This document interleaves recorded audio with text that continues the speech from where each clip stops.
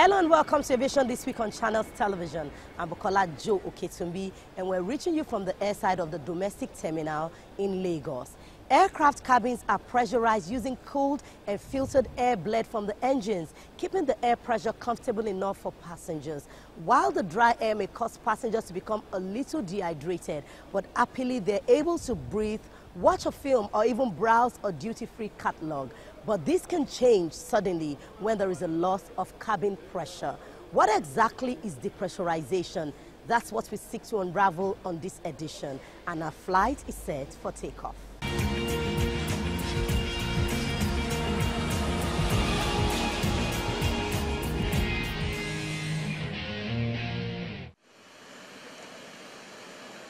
Passengers filing into an aeroplane for an intended flight. And flights like this take place aboard modern aircrafts designed to fly at high altitudes. For example, a Boeing 747 aircraft normally cruises at an altitude of 28,000 to 35,000 feet. This is because aircraft consume less fuel. Airplanes, big aeroplanes, 737, the Dash 8s and above, are designed to fly at very high altitude. Flying at very high altitude makes life easier for the engines that power the aeroplanes. It makes it easier. It makes it possible for the airplane to travel further on the same amount of fuel. It makes the flying smoother and generally more comfortable for passengers. When you're at higher altitudes, the air mass is thinner, therefore there is less turbulence. However, the human body is not designed to survive at such high altitudes, so the air pressure inside the cabin must be controlled. Without a fully functional pressurized cabin, passengers and crew need to use oxygen. Aircraft is built in such a way that it's not 100% system that is built in such a way that nothing can happen or no failure can happen. As human beings, sometimes we have malaria, our system is not working very well. Pressurization problem in the cabin will make the passengers to be uncomfortable, and thereby everybody will start to talk about one thing or the other, and the next thing that we are thinking of, maybe the aircraft wants to crash. While air pressure in the cabin must be controlled, sometimes depressurization may occur. And what exactly is this? Depressurization is the occurrence of any event that leads to loss of pressure in the cabin.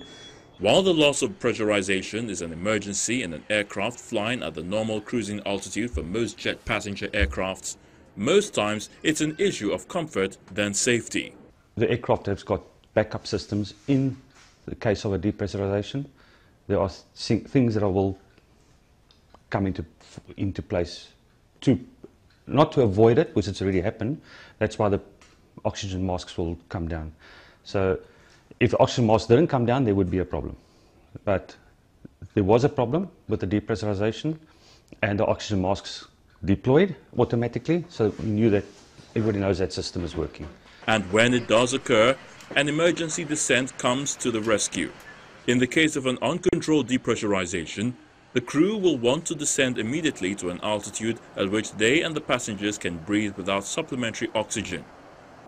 Whenever there is depressurization, all pilots are trained. It's part of their qualification requirements, trained to handle it. All you just do is descend to an altitude that does not require aircraft pressurization, and then you continue. Although at that point the flying will be less efficient on the airplane, but at least then the passengers they are safe. They will not be under the risk of passing out because of insufficient amount of air. The concentration is reduced to match with the environment, but it gets to a level around 10,000 feet where the concentration inside the aeroplane is the same thing as outside the aeroplane. So that's all that pressurization does. Pressurization has no bearing on the ability of the aeroplane to fly. There are different causes for depressurization, and these include structural failure, which is a failure of a window, door, or pressure bulkhead, for example, or in-flight explosion. An in-flight explosion may be due to system failure, dangerous cargo, or a malicious act consequential on such as an explosive device on board. Pressurization system failure.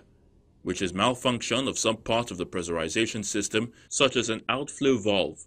Inadvertent system control input, which is accidental or incorrect activation of a critical pressurization control. Deliberate act, which is a drastic measure but one which an aircraft captain might consider, for example, as a way of clearing the cabin of smoke. Away from potential causes, crashes or fatalities from pressure problems are extremely uncommon, even with a fairly rapid decompression brought on by a hole or puncture bust. Frequent flyers must note the announcement. Should the cabin experience sudden pressure loss, oxygen masks will drop down from above your seat. Place the mask over your mouth and nose.